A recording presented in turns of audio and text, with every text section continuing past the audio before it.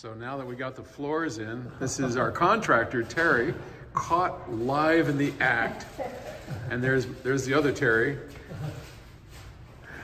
And there's Scott, who, well, one of these days, he's one of the great musicians out of Nashville. Yeah. And look, he's adding a door. Yeah. I mean, that's dedication. The 5-finger door knob. But we got our doors in. So Terry, tell us about this door here. It's your handy dandy studio double door. Look at this. Look at that, huh? Look at that. Wow. So now you got double doors. Oh, there's a door. Oh my God. Oh my gosh. Now what? I got to go through another door. Oh my gosh.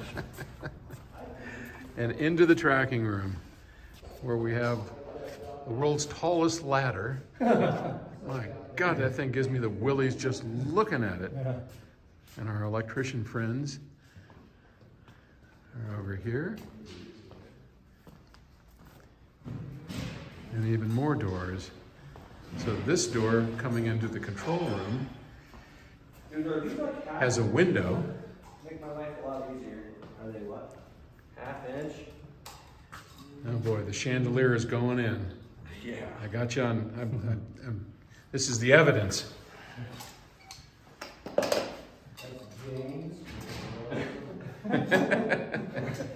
I plead the fifth!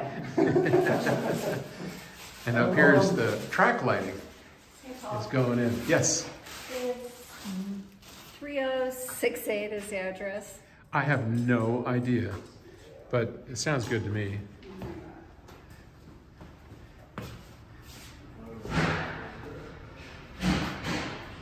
So you can see, this is the entrance. You've got a nice big thick 1/4-inch pane of glass on there. So when people walk in, they'll be able to see what's going on inside of the control room.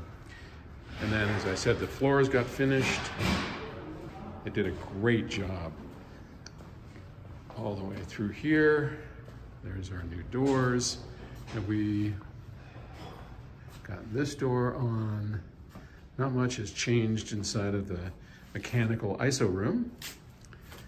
And lots of activity. So there's a brief update of what's going on at Octave Studios. We should have more frequently now. All right. Thanks for watching. Bye.